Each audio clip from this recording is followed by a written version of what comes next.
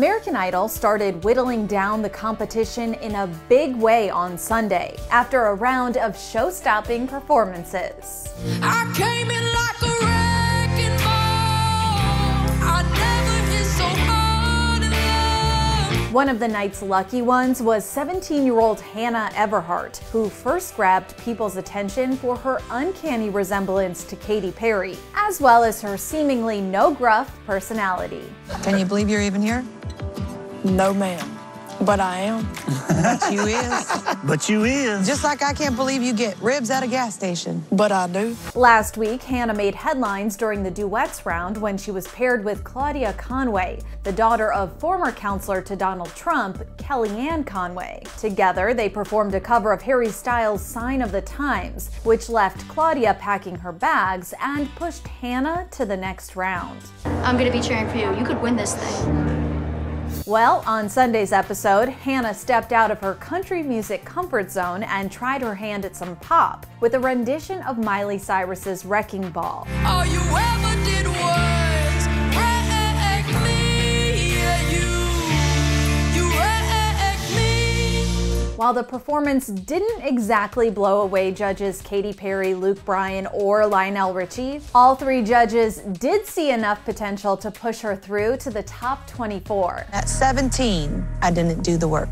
So what I wish for you in the future is for you to do the work. Know that all that other stuff, the flair, the character, the sass, when you want to become a real big-time star, comes after. So when I see you next time, you promise me some ribs? Yes, ma'am. Great. Well, then I promise you top 24. The singer was so excited by the news, she jumped right into a pool. I'm talking fully clothed in head-to-toe denim. And while Hannah might be swimming into the top 24, viewers seem to be pretty divided over the teen. One fan tweeted that he was, quote, hoping for more fierceness. Another added, Bandana Hannah should have been kicked out, while another countered that her growth and confidence is showing.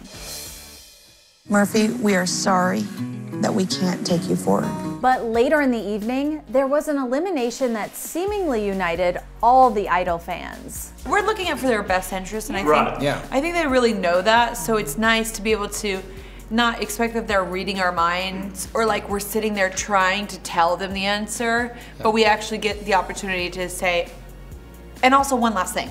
You know? Yeah. After fan favorite Murphy revealed that he has a degenerative eye condition that will most likely leave him blind by the time he's in his 30s, he delivered an original tune titled Am I Still Mine? I'm still yours. Are you still mine?